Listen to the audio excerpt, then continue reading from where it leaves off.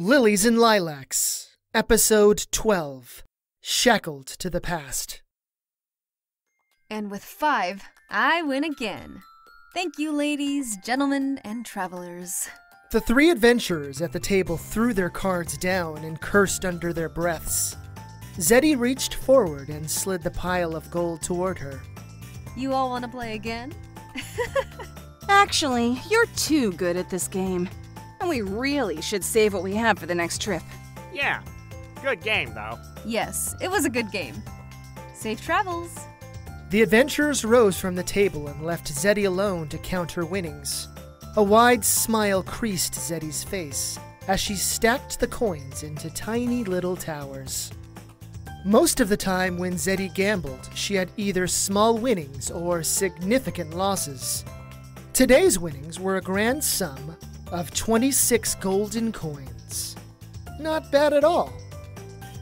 Zeddy scooped up the coins and placed them in her coin pouch. For just a moment, she glanced around the room. Morden was delivering drinks and food to tables on the far side. As usual, women were trying to snag his attention and attraction.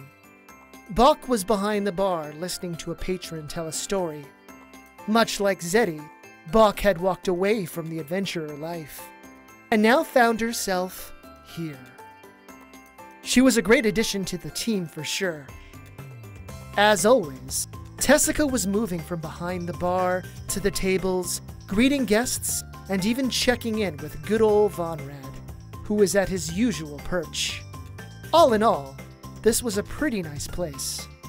It was a nice place to laugh, to live, and also to forget.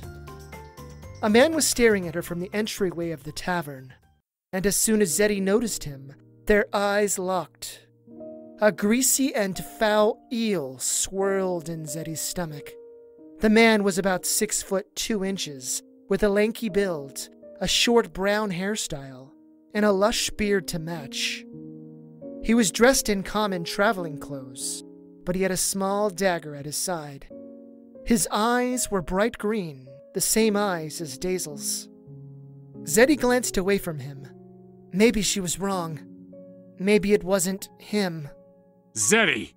Zeddy Jackson! You are the adventurer Zeddy, aren't you?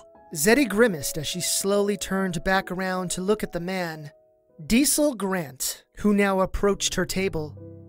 Her body froze, and icy needles stabbed into her lungs. Diesel snarled at her. Of all the people I could have run into today, why did one of them have to be you? It was all your fault! He started to approach her closer, but Tessica leapt in front of him. It certainly surprised Diesel because he stared down at her. Tessica poked him in the chest. Hey, buddy. I don't care who you are. You're not going to talk to her that way here. Mind your own business! This is my business. I own this tavern. Zeddy is my friend, and she works with me to keep this place safe. So I'm not going to tell you again. You're not going to talk to her like that here.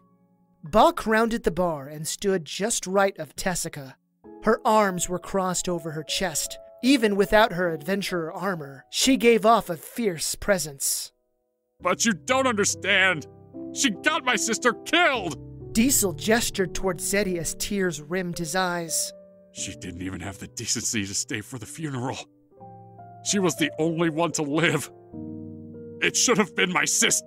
Tessica punched Diesel hard in the jaw, and it made the man stumble back a couple of steps. How dare you! To wish death on someone is absolutely horrible. I'm sorry your sister died, I really am. But Zeddy is a good person. Was your sister an adventurer? Yes, she was. Well then, she knew the risks. Dying is always a possibility. Zeddy survived, but you don't think the deaths of her friends affects her?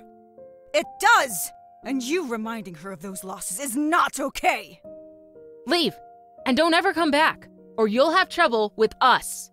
For a long moment, Diesel pouted at the pair before them, before beaming a look at Zeddy. Tears welled in his eyes, much like they did in Zeddy's. He left a moment later. The tears trickled down Zeddy's cheeks as their names boomed in her mind. Her gaze went unfocused. Dazel, Hodfrey, Riddell. An arm wrapped around Zeddy's shoulder, and she focused on Tessica, who sat beside her. I'm really sorry about that, jackass. Are you okay? Do you need to take the rest of the day off? I might actually take you up on that. I'm sorry, Don't apologize. Let me know if you need anything. And if you want to talk, I'm here for you. No pressure, okay? Zeddy hugged Tessica and then decided to leave the tavern through the back entrance in the kitchen. The last thing she wanted to do was run into Diesel on the street, so she stuck to the back alleys until she made her way to the next main street over. She crossed the street and entered another alleyway. Diesel was a merchant, and he wouldn't need to go to the industrial section of Autumn Bliss. Numerous warehouses and manufacturing facilities lined the street, and there wasn't a lot of other traffic here, other than the locals who worked here in these areas. For the most part, Zeddy was alone. As she strolled down the street, she let her mind wander back in time. Adventures? You're crazy. Why would we ever do that? That's dangerous. Oh, come on. We used to talk about going off to see the world when we were kids. Zeddy was in a small glade exercising when her best friend Dazel came upon her with yet another wild idea. Sweat dripped down Zeddy's face and back, but she reveled in the after feeling of a good workout. Dazel was a woman of average body type, with short brown hair and light green eyes. Today, she wore a pretty lavender-colored robe, a pair of cloth slacks, and a pair of boots. Ever since she got back from the Mage Academy, she had changed her fashion choices to favor her new life's passion. Yeah, we said that when we were kids. Now things are different. I'm not adventurer material. Oh, what do you mean? You're a black belt in Kwangdo, and you're always talking about opening your own school one day. If we did the adventure life for a while, you could afford to do so. I mean, I'm a powerful sorcerer, and you're a dexterous, shifty striker. Powerful sorcerer! You just graduated! And as for me, fighting barehanded is one thing, but delving into dungeons and fighting scary monsters is another. There's no way I could be a frontline defender. Well, of course not. You're like the nimble rogue from all the stories. In terms of front lines, I already have two guys in mind.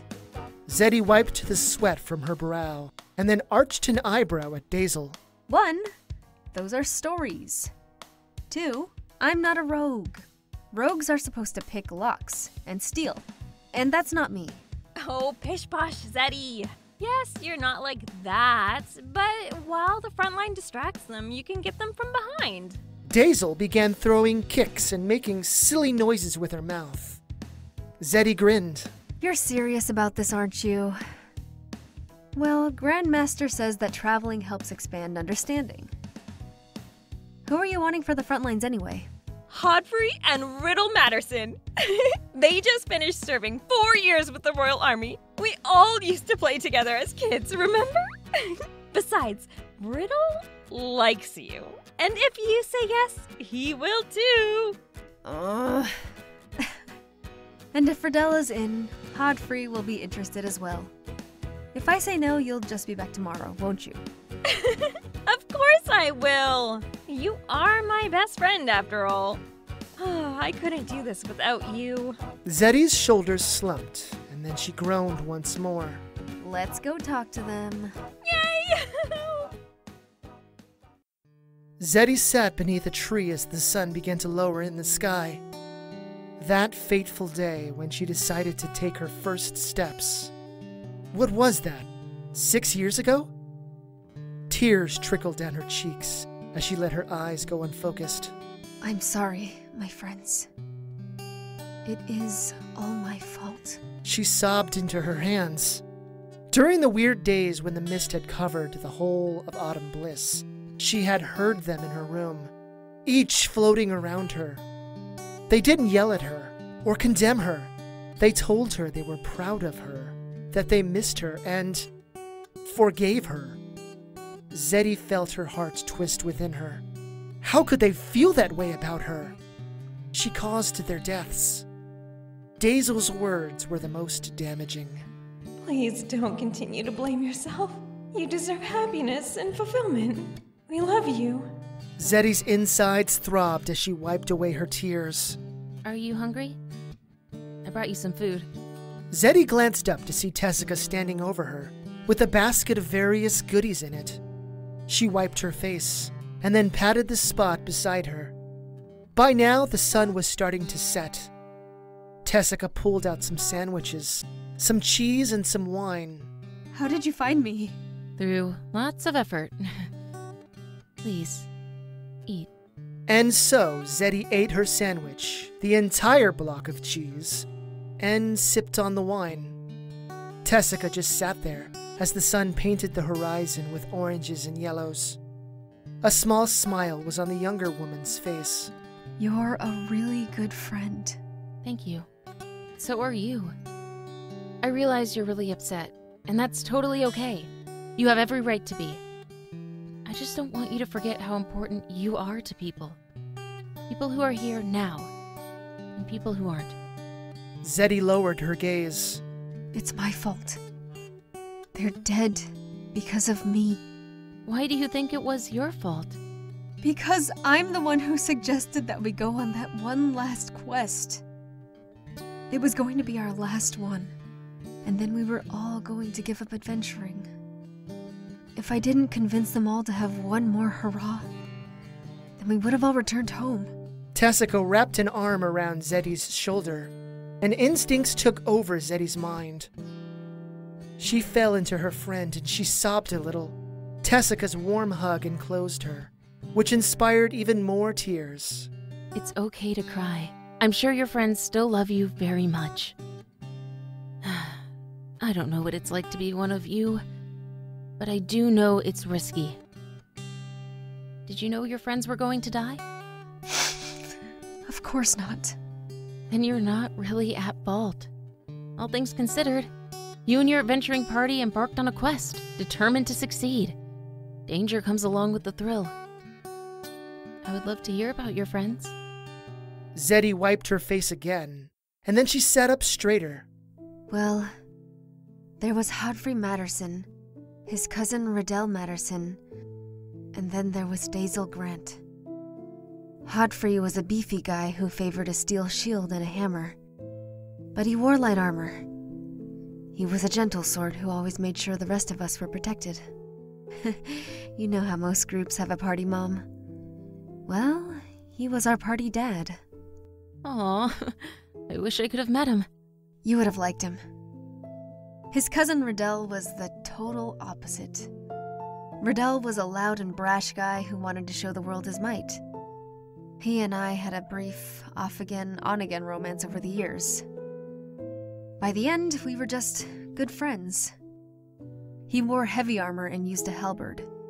While Hodfrey and Riddell fought monsters from the front, I snuck around them and focused on the ranged enemies and mages. And Daisel? Daisel was a sorcerer who focused on enchanting people's minds. Oftentimes, she would confuse enemies to hurt their friends or cast fantastical illusions to misdirect them. The four of us, we usually took escort and exploration jobs. So, what was your last mission going to be? For a long moment, they sat there in silence, and Tessica waited. We had gotten a tip that an ancient treasure was hidden in a secret antechamber in the middle of a lush jungle. There was a buyer who wanted an idol within, and so we were hired to go get it. Coincidentally, the long-lost temple was dedicated to that weird goddess that the priestess Solarin worships. I don't like being around her, as every time I see that holy symbol of hers, I feel like the universe is watching me. Anyway, we went to the jungle and eventually found the ruins. It was weird, though. Weird? How so? The doors to the ruin were wide open. There weren't any traps, and no one was guarding it. The floors and walls were covered in art and, well, We should have realized why we were sent there. What do you mean? Why were you sent there? We were sent there for a dark purpose. The whole mission was a trap. The walls and floors showed imagery of 4 people entering the ruin. At first, we thought it was interesting and not at all pertaining to us. We came to the idol room, and there it was. The idol, out in the open, for anyone to take.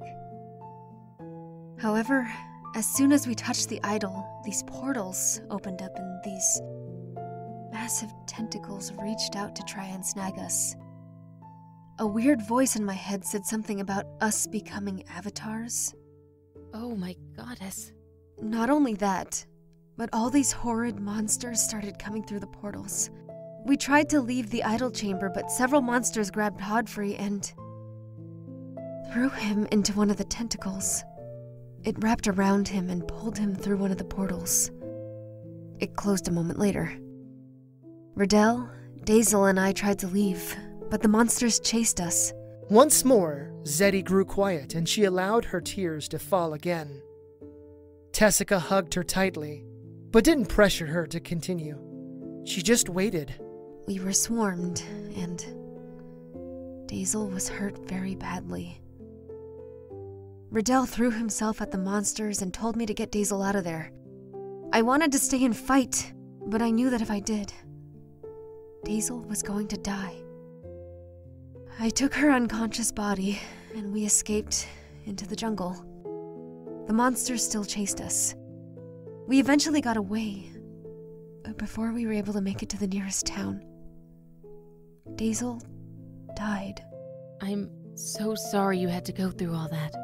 I returned the body back to town, talked to each of their families, and then left town in shame. Never to return. It should have been me who died. Dazel jumped in the way of a monster's attack, and that should have killed me. Tessica gently caressed Zeddy's face. Your friends gave their lives so you could live. They loved you and cherished you just as much as you cherished them. They wouldn't want you to be drowning in misery like this. I know. I'm just so hurt. I miss them, and I just hope they could forgive me. Like, really forgive me. I'm sure they do. Can you forgive yourself? Yeah. It was a regret and a mistake, but you got out alive. Each day you smile is a day for both you and them. I don't know them, but I know how I'd feel if I were them. I'd want you to live and be happy, not be shackled to the past. I'm sure they feel the same. They'd be sad if they saw that you still carry this burden. I don't want to cause them any more grief. Then stop hurting yourself and allow yourself to heal over the past. Zeddy, you're allowed to forgive yourself. Zeddy hugged Tessica a little tighter. Do you want to watch the stars come out? Yes. Good. Then we will. And once we get back, I'll make you a really yummy dinner. Thank you. And in conclusion, because of the specified evidence listed above, I believe the mayor of Autumn Bliss to be compromised by demonic influence. Tomorrow, we will place Mayor's Right under Divine Inquisition questioning until this can be confirmed or denied. In the interim of such an investigation, as Commander, I will occupy the city until order is restored here. I hope this letter finds you well. Sincerely, Sir Reth Janklin. Reth placed the quill down and looked at the letter once more. He would need one of the squires to depart for Black Plains tomorrow, after a good night's rest. It was strangely quiet today, although in general this city was a quiet one. Reth got up and gazed out of the window to the streets below. Dozens of people were strolling on the streets. From the looks of it, about 60% of those he saw on the streets were locals, who probably called Autumn Bliss home. The others were armed and adorned with the usual trappings of professional adventurers. A smile creased Reth's face. Once upon a time, he had been one of those adventurers. Reth opened the window and peeked his head out. He frowned a moment later. The pair of paladins who were stationed at the front door were not at their posts. That was against protocol. A cold tickling danced up Reth's spine. It was dreadfully quiet. Reth turned around, but then stopped as he beheld a woman standing in the doorway to his office. She was a half-fey woman dressed in the cleric robes of the obscure and possibly malevolent deity, the Falgus. A pair of other clerics were behind her in the hall. Reth rounded the desk toward them. His weapon lay on the desk, but it was still within reach just in case something happened. Who are you, and why are you traipsing through our post? The woman raised her hand toward Reth, and suddenly her eyes and the holy symbol around her neck glowed with a sickly blue and black light. You will leave Autumn Bliss, and you will never return. My master will give you further instructions later. For but a moment, invisible and ethereal tendrils gripped Reth's mind. Gross warmth saturated his insides, and a bizarre numbness began stabbing into his fingers. And then Reth grunted loudly. All of the effects ceased as soon as they began. The clerics of the Falgus blinked several times, and then she narrowed her eyes. Reth stepped back and grabbed his axe, and then turned to face the woman, who had taken several more steps into the room. Who are you? How dare you try and enchant me? To arms, my brethren! To arms! There was only silence. The cleric smiled. What have you done to my paladin's vile creature? Your paladins have been sent back to the rest of your army to pass along their new orders. New orders? What new orders?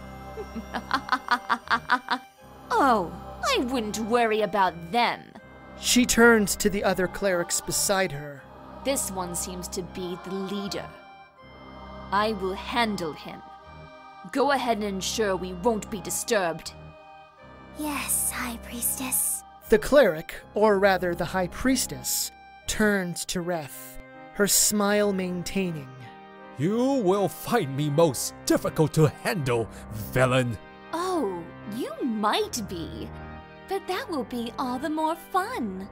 I'm impressed by you, Paladin Commander. No one else has been able to withstand the curse. Curse? Would you simply try to command me?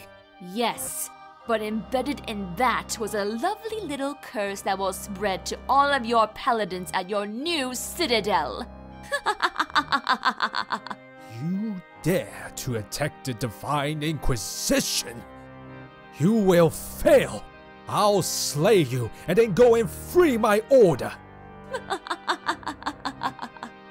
I think not. You will find Thalvagas far more ancient and powerful than your young goddess. Allow me to introduce myself.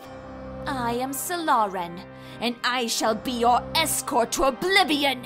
Reth readied his axe, but then the half-phase body began glowing with a bright illumination. It was so intense that Reth had to turn his eyes away and squint. When he opened them, a horrific monstrosity lurched toward him.